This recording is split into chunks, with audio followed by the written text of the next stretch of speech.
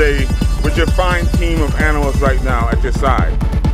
So one of the things I do is walk and train. So normally we walk in circles or figure eights, and the whole concept is to teach a dog to follow as opposed to trying to walk ahead of you. It's a little different than most dog walkers. Most dog walkers have the dog walking in front of them, so I'm teaching the dog to basically follow you.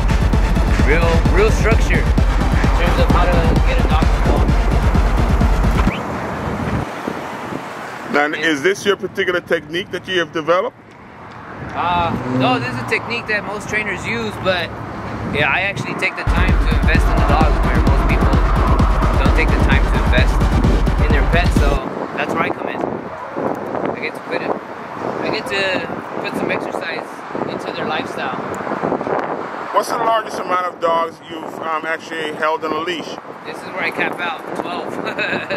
And it depends what kind of dogs I have. If I have some crazy ones, then I have to change the pack like this. I have to do less dogs, or if I have a chill pack, then I can do more dogs. But 12 is the max. 6 max. I'm going this way. So what's today's walk about? Practice, practice, practice, practice.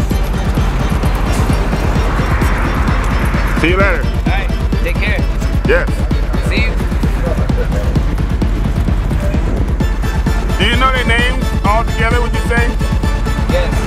Max, Linus, Rupert, Boom, Cosmo.